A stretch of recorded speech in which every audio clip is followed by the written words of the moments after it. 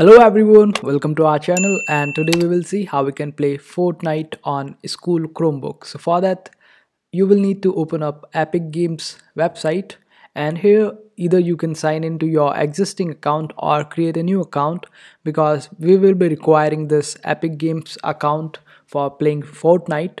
So just get yourself an account on Epic Games, and after that open up Nvidia's website. For that you need to open up GeForce on Nvidia. So better be search for GeForce on Google and then just click on the first link that you will see. So after opening up GeForce now, all you have to do is just click on join now, and you will be able to join this free of cost.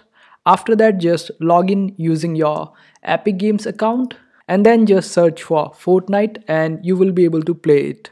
And that's how you do it. I hope this video was helpful. Make sure to hit that like button and also subscribe to our channel for more helpful videos.